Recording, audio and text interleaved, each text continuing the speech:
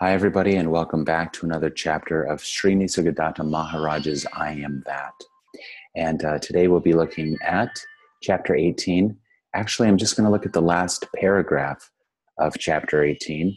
And the title of chapter 18 is To Know What You Are, You Have to Know What You're Not. So there's always two ways to go about this process of seeking, investigating, self-inquiry, self-discovery, perhaps.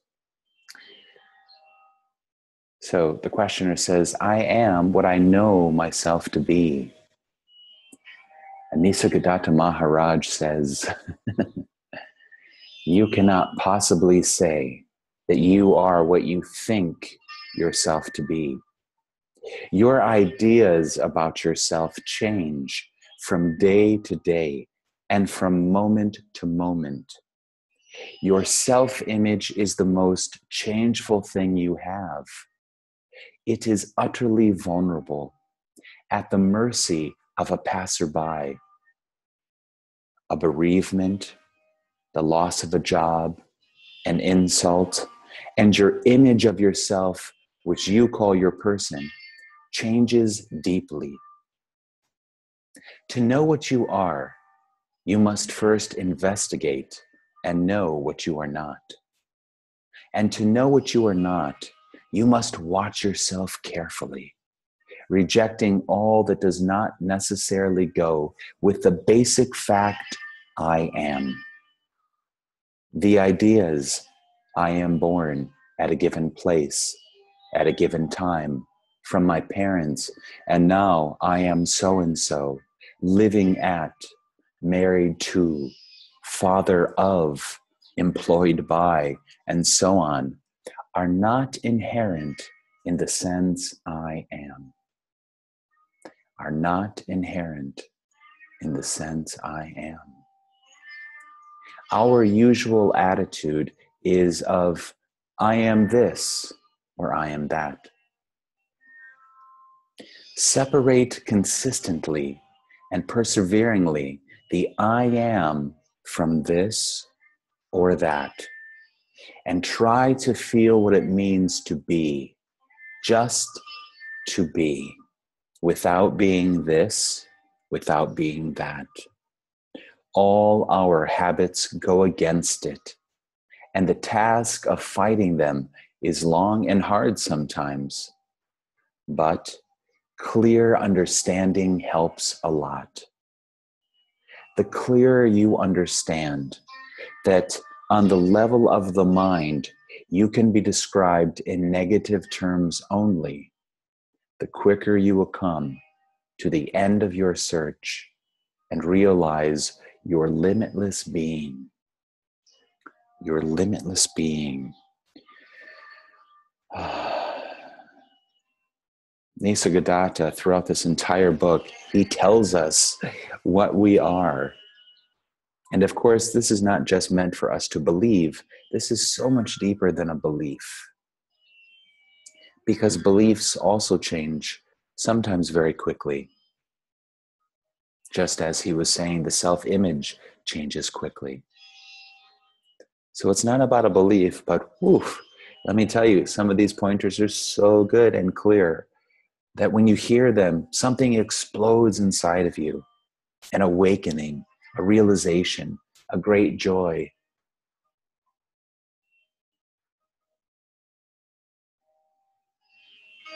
So he says, realize your limitless being.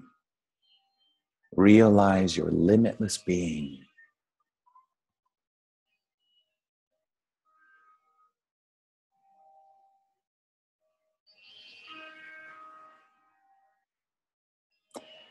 I love the beginning here. Your ideas about yourself change from day to day and from moment to moment. Your self-image is the most changeful thing you have. That line right there, it's right there. Your self-image is the most changeful thing you have. The self-image is unstable. The person is unstable. It's ever changing. And if it is changing, can you really be it? Can you be that which changes? Or are you not that which is aware of that which is changing? So again, the more and more we pay attention to this changing pseudo-self, psychological self, consciousness, the more we see that changing element, we realize, I am the awareness of that changing self-image. I'm just here. I'm just witnessing. I'm just watching. I must not be this changing self-image unless you really identify with that self-image. No, I am this self-image. This is who I am. I am this. I am that. And of course, there's nothing wrong. There are no problems in oneness. You are freedom itself. If you want to identify with this changing self-image, by all means. By all means. Oneness can be limitless being, or oneness can be a very contracted, suffering individual person. Suffering and everything in between. Oneness can be whatever it wants. It is free. It is totally free. It is freedom itself. So it can, and it does, express itself in many, many ways. Look at the world. Look at humanity. Look at history. Oneness has appeared in so many interesting and diverse ways. And that's lovely. Sometimes it's been horrible, but it's still oneness. It is the perfect expression of oneness. I said it's lovely or it's horrible. Of course, it's only the mind that judges the moment, that judges the expression of consciousness. But as Sailor Bob says and reminds us, what is wrong with this moment if you don't think about it? The mind has this ongoing commentary,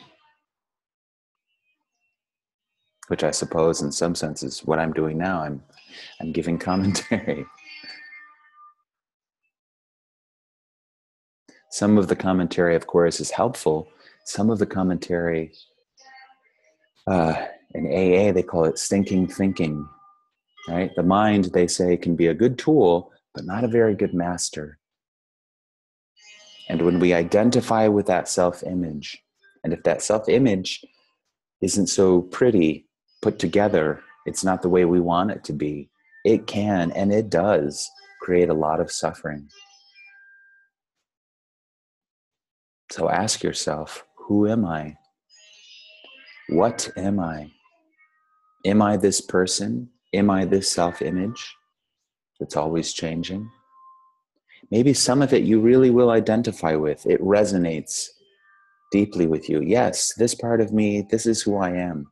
And other parts, if you look at, you think, actually, no, that's not me anymore. I'm willing to let that go now.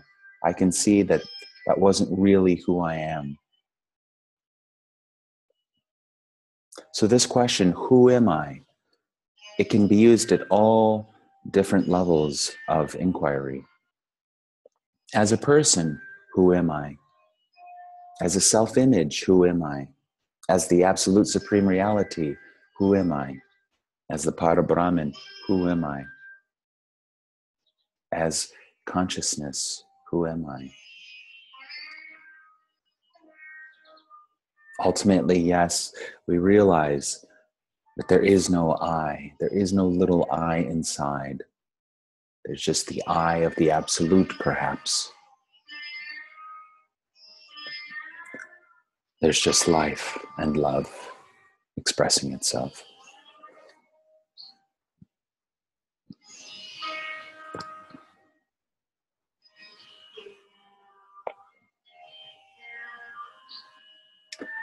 Okay, thank you so much, Nisargadatta. Thanks everybody for watching. We'll see you again soon.